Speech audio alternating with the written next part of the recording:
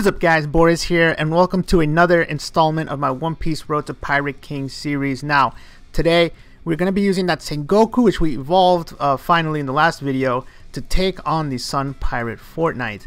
Now, there's something that I didn't realize. The Fortnite's almost, I think it leaves tonight, so I needed to make sure and get a copy of Arlong, Sun Pirate Arlong, because he is one of the best red slashers in the game. Now, of course, there's the constant debate of who is better, the original Arlong or this Arlong, but pretty much they both fulfill the same role. And since I don't have the other Arlong yet, I definitely need to get this one.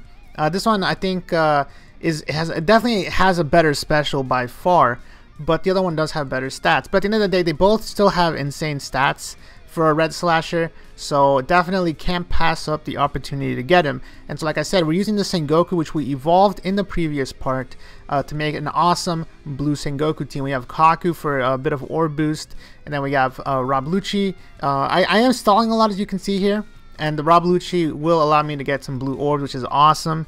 And then Brook just as an extra, sort of 20 cost and lower blue unit. So along with Golden Pound Usopp, this is going to be an awesome team to run. And my stalling here is kind of weird. The first room, I did think that the giant was just like the other red giants, where if you get him below 20%, he'll delay for 3 turns or whatever. But since I haven't run this in a long time, and apparently that's not the case with this red giant, so I went ahead and took him out. And yeah, the rest of it right here is just trying to not take as much damage, because again, we are poisoned, as you saw at the beginning of the map. You are going to get poisoned. And so again, it's been a long time since I run this dungeon, so a lot of things I just forgot. I was looking for meat orbs the whole time, but I'm pretty sure you can't get meat orbs in this. I might be wrong, because I didn't get any the whole run, so maybe you just can't get meat orbs.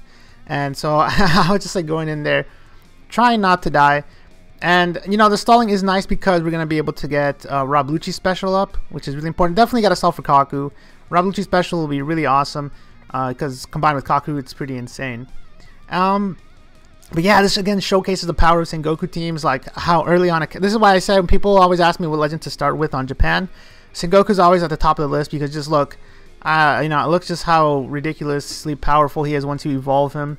Because evolved, he will boost himself as well.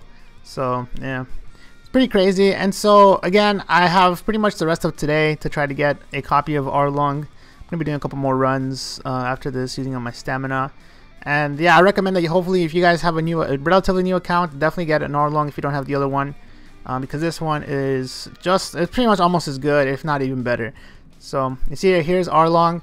Now you can't stall him, and so I sort of forgotten how to do this fight. I do remember if you get him below 50%, he will enrage, but I think if you get him below 20, he'll kind of do massive amounts of damage. So I went ahead and attacked him, and then now just go ahead. I don't even need Usopp in this case, so yeah, maybe bring Alvida or something just to be safe. But yeah, this is the Arlong Fortnite on my Road to Pirate King account. Now, unfortunately, you see here he didn't drop. Obviously, you could tell from the video. So again, I'll be running a couple more times trying to get him to drop. But I do have Fossa, so maybe get a couple Fossa books. That'd be nice as well. But overall, like I said, guys, definitely get that Arlong before he leaves.